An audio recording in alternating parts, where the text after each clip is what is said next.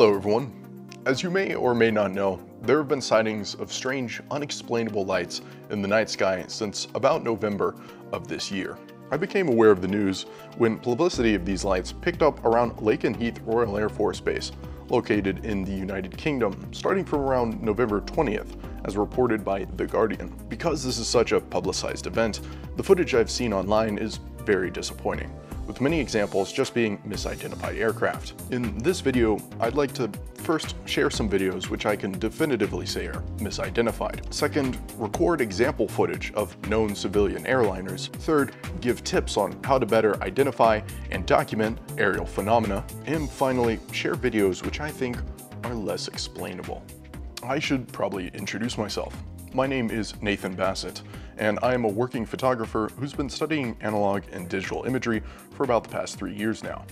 In addition, my father is a retired captain for American Airlines, and he was stationed at Dallas-Fort Worth International Airport, the third largest airport in the United States. I exist at a somewhat unique crossroads between imaging expertise and aviation knowledge, so I thought I'd try and use that to help understand what might be currently going on.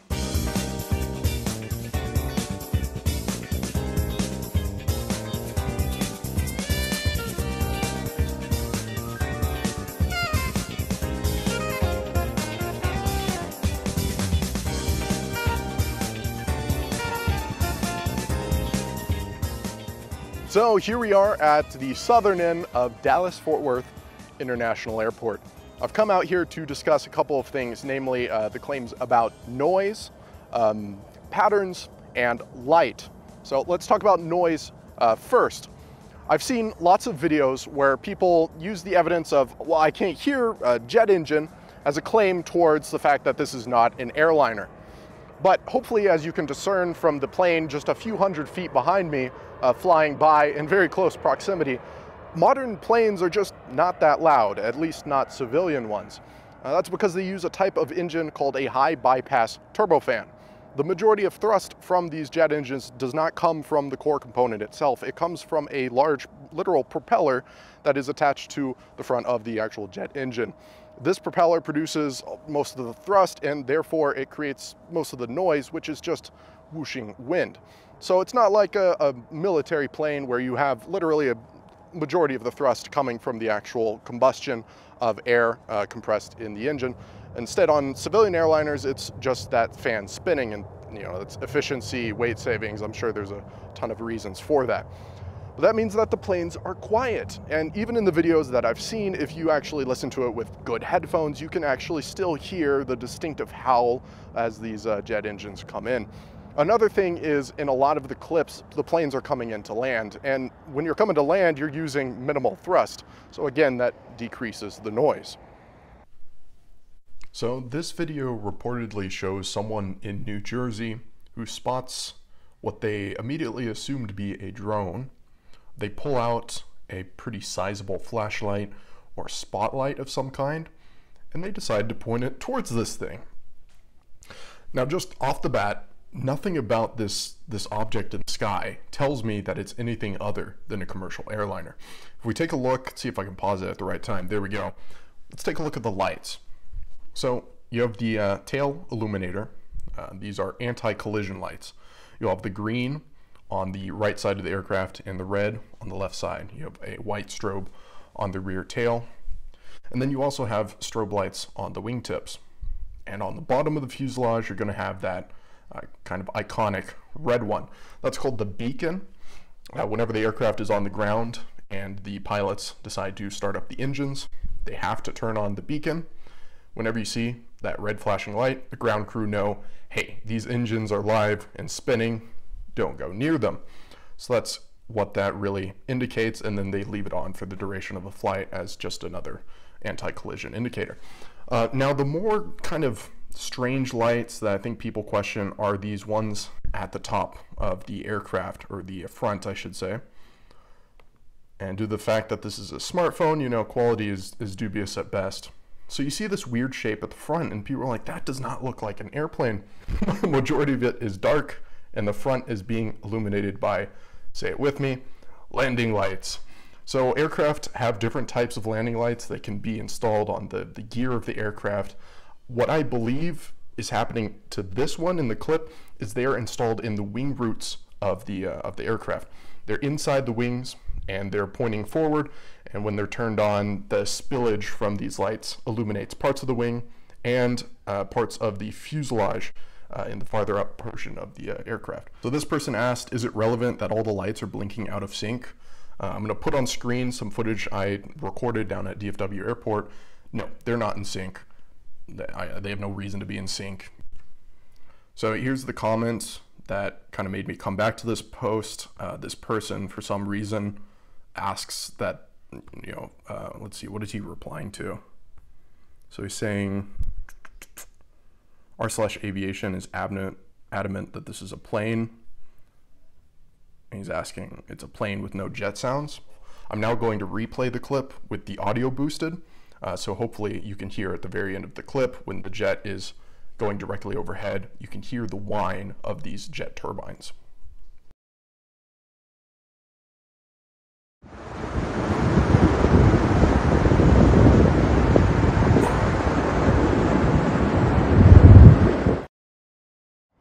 Second topic is patterns. So I've seen a clip where the airplanes are organized in a certain pattern, and you can see they move a little bit strangely. But when I saw that video, that's kind of where I got the idea for making this video here, because I recognized the pattern. I've seen it before. I've been around this airport so much that I've seen that exact pattern here with my eyes. And that's the approach pattern for airliners. A plane doesn't just approach a giant airport like this at random. They line up in a specific fashion and they descend at a certain rate, and that creates a very distinctive pattern. This video here is about 2 minutes long, so I'm not going to play the full thing. I will have these example videos downloaded and uploaded to my channel. I'll have those linked in the description as unlisted videos, so you can go and watch the full thing. So this is a person in supposedly in Manhattan, so that is downtown New York City. And they are looking at these interesting patterns of lights in the sky. And I will say that, first glance, that is creepy looking. I would definitely take a glance at that and be like, dang. These are aircraft on final approach for LaGuardia Airport at New York City. So let's hop over to FlightRadar 24, which is a great tool for finding what's going on in the airspace above you. I currently have a filter enabled for aircraft only going inbound, only going to land at LaGuardia Airport in New York City. If I disable that filter, you can see just how many planes are in the surrounding area. But we're going to focus on LaGuardia right now. And you can see just off the bat, they're flying over Manhattan, they're coming around, and they're lining up one after another behind each other and coming in to land at LaGuardia. Finally, to put this to bed, if we put their footage side by side to what I filmed down at DFW International, you can see that it's the exact same. Of course, they're slightly different because I'm not in a 20-story high skyscraper or whatever. I'm on the ground, but you can see how the planes are lined up one after the other, and they're arranged in a similar sort of fashion. And then the final thing is light. That's kind of what this whole debacle is about, right? That's the one definitive thing people have seen is balls of light in the sky. There's been a few posts where people see a ball of light. They say, look at this sphere, this orb. Look at how it transforms into an airplane throughout the course of the video. And I saw that and I was like, wait, hold on a second. When you're driving your car at night and suddenly a car approaches you from the opposite lane and you're blinded by the headlights, you don't immediately assume that you're being abducted. As the car drives past you, the lights dim, you can see the rest of the vehicle. That's literally what's happening in those clips. As the aircraft changes direction or is descending in altitude, coming into land, you're blinded by the landing lights.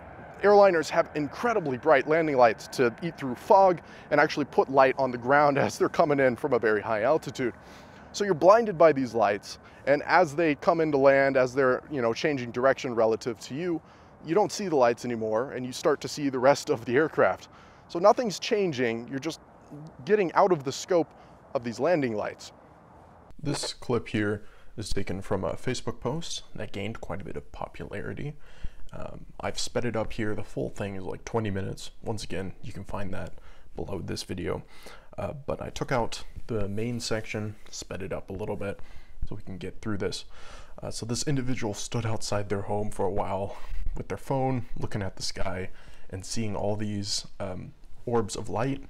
And the dialogue from the video, this individual is claiming that they're being chased or stalked by these orbs of light, and that they are transforming into drones or planes, or trying to mimic the look of a plane.